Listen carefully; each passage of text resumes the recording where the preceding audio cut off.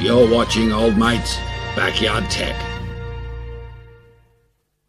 Right at this point in time, from my own personal point of view, I now have two favoured Linux operating systems.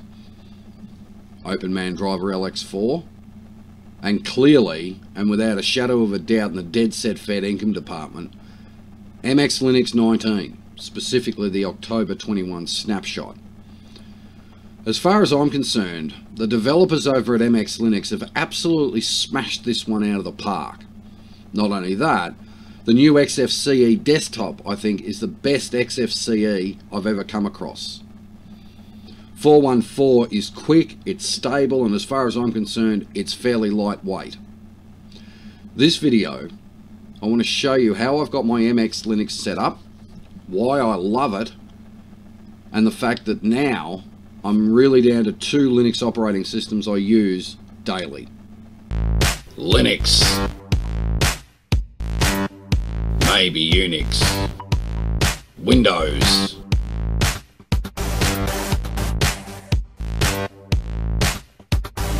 This is the Backyard Tech System Setup and Product Review.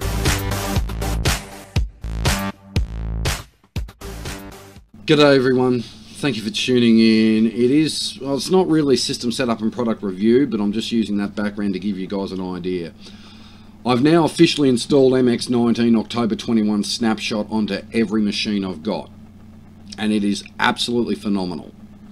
Now, okay, there are going to be those out there who hate MX Linux. That's fine. You can hate it. I don't care if you hate it, but you're not going to get me to hate it. I love it. I think it and OpenManDriver LX4 are my two go-to Linux operating systems now. They are... MX19 is dead set in the Fed income department, the best I've seen. Without a shadow of a doubt. I don't... Look, you can disagree with me all you like. You're not going to force me onto another Linux. I've been a big supporter of the Ferrin OS devs, Ferrin OS, but I hate to say it, but MX smashes it out of the park. So what I want to do, I want to show you how I've got my MX19 set up out on my ESXi hypervisor. And basically this thing is just, they've nailed it. They've absolutely smashed this one out of the park. Let's have a sticky beak. Okay, so with my MX19 out on ESXi, you can see here I haven't got a standard test bench. I've got 8 gig of RAM, dual core CPU and a 200 gig hard drive for it, thin provision. Now remembering, I don't run solid state storage media here. Okay, this is mechanical, but it's rip-roaringly quick. Alright, so let's boot the machine.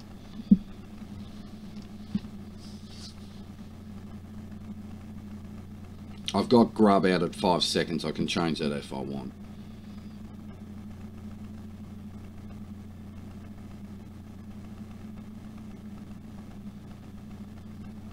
I mean, it's just... Kudos to MX Linux developers from Old Mate here at Backyard Tech, because you have absolutely nailed it.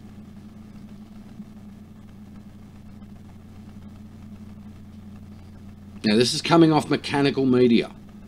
So for those that loathe mechanical hard drives, yes, it probably feels like it's taking 400 million years to log in. I didn't grab the console.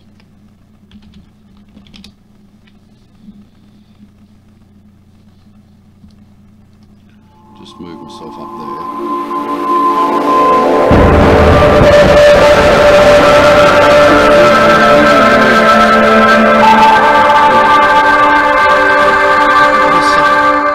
It is phenomenal. Now I've got updates there I need to run, which is fair enough. But there are a lot of things I like about the new XFCE desktop environment, the layout specifically, but not only that, how stable this is. Okay, now according to Conky, which is somewhat reliable, you can see there I'm using less than 10% of the RAM, apparently 7%. Only 2% of the hard drive and 1% of the CPU. To me, that is lightweight. Now, the MX developers say it's a medium weight operating system. Look, anything under about 10 or 15% in cold, I consider lightweight. Okay, yes, I know Void and Gen 2 and others can get down as low as 230, 200 megs sitting there, but I'm looking at a common distro. I'm looking at an easy to use distro. Alright, so let me show you how I've got it all set up. I know, you're coming off mechanical storage, it just takes so long to do anything with. Okay, so basically I've left it pretty lightweight. Alright, everything here matches upstairs. Alright, essentially, other than this will have a couple of more apps that I want to add to this that upstairs doesn't have. Not only that, the network pickup is rapid. Alright, this picks up my shared system quicker than MX183 did. Much, much quicker. Alright, you can see it there. The SSH is phenomenally quick as well. Really quick. Right. Now, the media PC is not being... Oh, sorry, the main PC is not being shared. The media PC, I haven't done the sharing on yet. Alright. But you can see there. It is... Whatever they've done to XFCE to lighten it up a bit in a response time is phenomenal. Right. A couple of things that I'm not so liking, and that's these functions being on, on the left of this. I prefer them on the right, but that's just personal. All right. But you can see here, I mean, this is just, we'll go into a couple of things here. The MX Tools layout. All right. Great. I mean, they've done a fantastic job with this. Boot repair, boot options, everything. I mean, I can change what I want, how I want. It's quicker, it's more responsive. Grub has got more customization in it now as well. Now, I don't have all the stuff I need for custom Grub yet on this VM, but I've got enough at the moment. The repo manager, some of the bugs in here have been sorted out. Now, for those of you that were running 18.3, you know that sometimes it was a little bit, you had to go through a few repos. This just works now. It's like a Sun server. It just works, right? Absolutely fantastic setup here. Tweaks. I know, you guys are screaming at the fact of how long this is taking me to do everything on a mechanical drive. The theming is fantastic. The config options are much better. The appearances, there is some nice appearances there. But there's a lot, the new icons are far nicer too. I think there's better definition in the icons as well. The window manager is far better. Oh, I forgot to do that. There we go. There's a heap more nice new Windows theme, or window themes, I should say, to use, not Windows theme, window themes. So I love that. The new panel configuration. Oh, it's disappeared on me somewhere. Where'd you go? There you are. Panel preferences, much more responsive to change. Okay.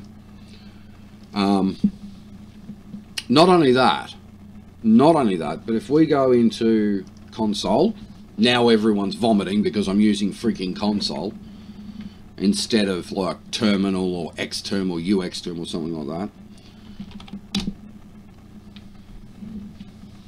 600 meg off 8 gig. It's pretty good. In fact, it's very good as far as I'm concerned. It is less than 10% of the RAM. Alright. Now, okay, if we had this on solid state storage, yes, it would fly. In fact, you'd boot up the VM you're in. Right? I can wait a few seconds. I'm not one of these people who, turns on the computer, needs to start working now. So you can see here, just in idle, we've got 108 tasks, 155 threads, one running. The load averages are really good, like really good load averages. The other thing I like too, if I bring this up,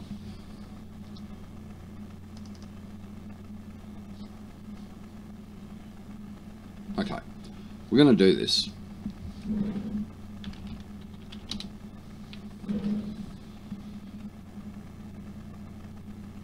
Now my internet's not great this morning, alright, you can see there I'm only coming down at 2.2 meg, right, oh 4.2 meg I should say, so my internet isn't exactly flying, alright. I'm pulling most of my downloads from EvoWise, alright, you can see there I've got a Firefox update as well. But what I love about this is the opaqueness here. It's much easier for me to read personally, not just here in a VM, but also on all my other machines running MX Linux. I love it. You know, I'm able to sit here. I've got, unfortunately, I've still got LibreOffice installed into this. I will put WPS in it. Look at that, job done. You know,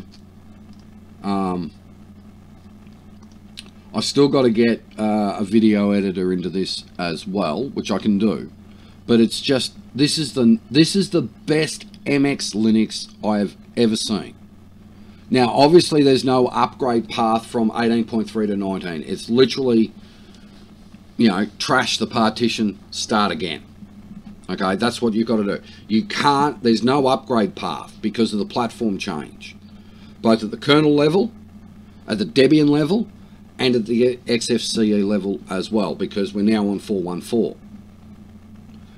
But the developers over at XFCE, the developers at MX Linux, from Old Mate here in Victoria, Australia, you have absolutely dead set in the Fair Income Department smashed this. Let me go back to my preferred terminal. I'll just show you the SSH performance as well.